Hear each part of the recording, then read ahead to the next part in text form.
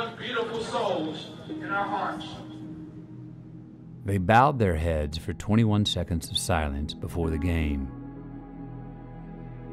One Mississippi for each of the deceased. Their friends, their teachers, their children. A prayer from the living, from all 5,000 souls in Uvalde's Honey Bowl Stadium. Here come the Coyotes! Senior linebacker Justin Rendon came onto the field wearing his new number, 21, given in honor of those whose lives had been taken, voted by his teammates, as high an honor as he'll achieve in life, no matter how many decades stretch out before him. The 1972 state champions were at the game as well. A little older, a little grayer now.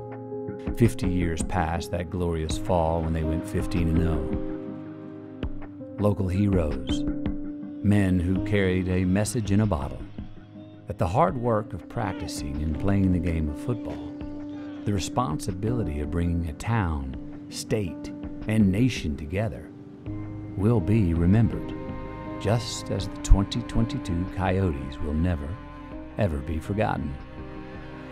They took the field and played for 4 quarters,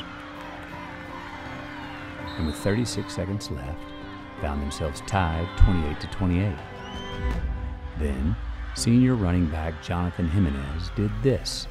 The handoff is going to Jonathan Jimenez, who doesn't get to turn the corner. No, he's coming back. How did he break out of that pile?